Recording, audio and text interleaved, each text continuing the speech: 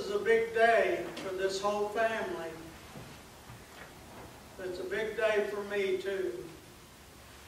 I've known them almost all my ministry, and I was back there changing clothes, and I was trying to think, I've never had one problem with this family. Yeah, it's good to say. But I learned to love them, and they sure have been good to me. And I'll never forget this day. Never.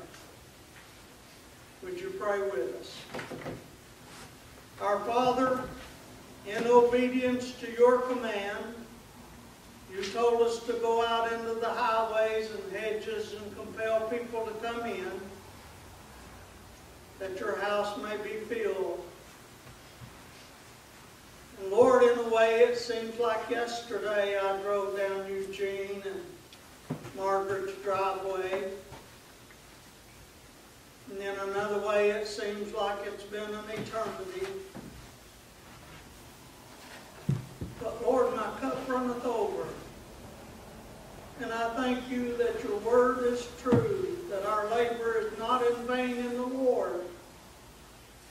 And I thank you for speaking to Eugene. And Lord, for his willingness to do what he can and to follow you.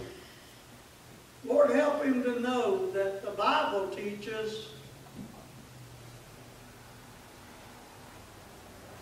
that we get the same reward if we come in the last minute as we would if we'd come in the first.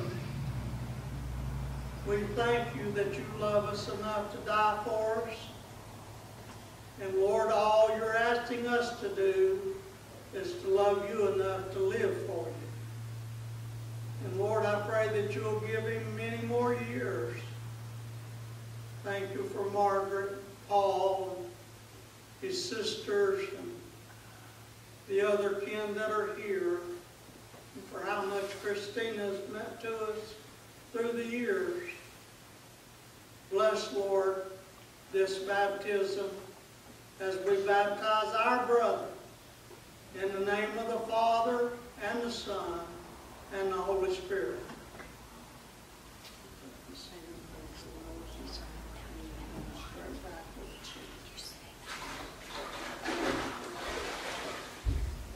Amen. Amen.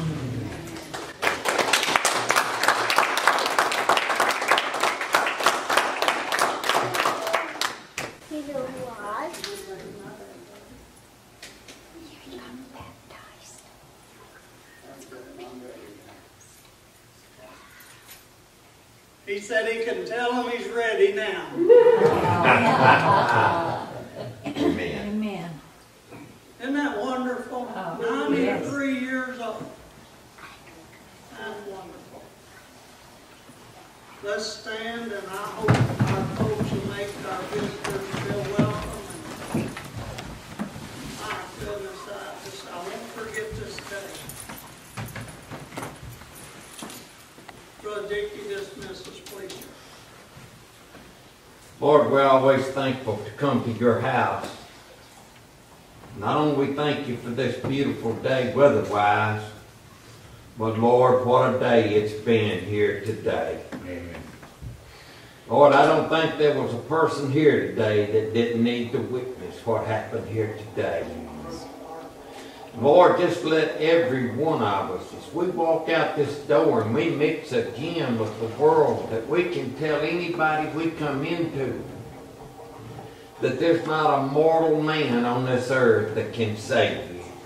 But all you've got to do is just accept your love, Lord, your grace, the sacrifice you made upon the cross. Lord, we thank you for what our eyes have seen, and most of all, what our heart has felt here today.